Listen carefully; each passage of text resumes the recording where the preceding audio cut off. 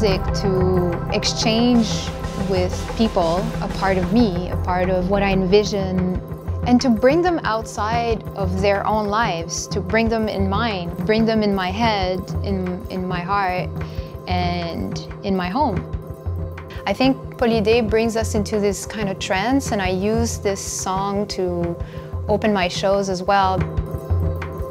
Basically, we're four creators gathering and making this experience. My part was about light and also about the trace of light we leave behind. It's about the echo of life, and everything we've done before leaves an echo, leaves a trace.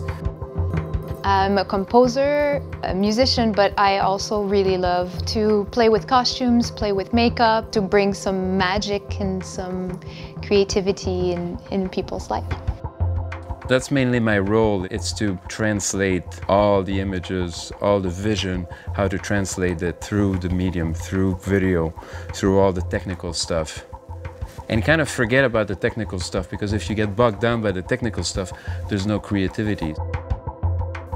It's a fascination that I have with stuff. It's a collection of life. It's living in the moment and finding a feather on the street.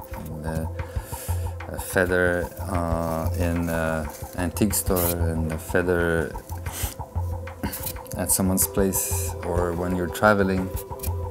What I try to do is to create paintings in 3D with what I find, and I collect everywhere, all the time, and I can't stop it. I want that one. Welcome to Casa Chameleon.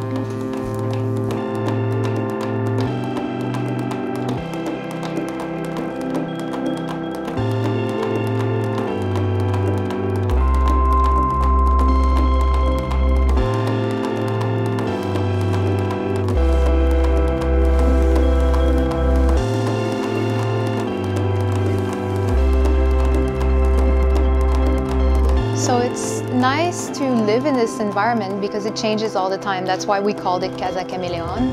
I never get bored, which is great. I want to be able to treasure, hunt, and then share my treasures with everybody. Filming a video clip in your own house is great. It just represents the essence of who we are.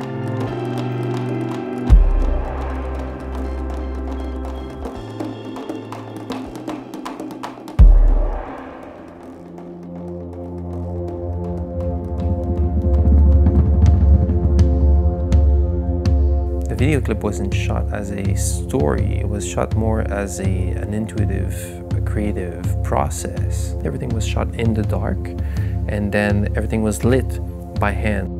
I work always with handheld lights. For me, it's important to have the motion of the body that is creating with the light. And I've also made a lot of tools and a lot of prototypes of tools that creates different effects of light when it moves. The shoots were really collaborative, fun, playful. We had some ideas what we wanted to achieve, but there was also a lot of time to play and explore and discover. A lot of stuff we discovered in post-production, in the editing, when we really we distilled all the shots, because sometimes you see a shot, but then what you can do with it in post is another story.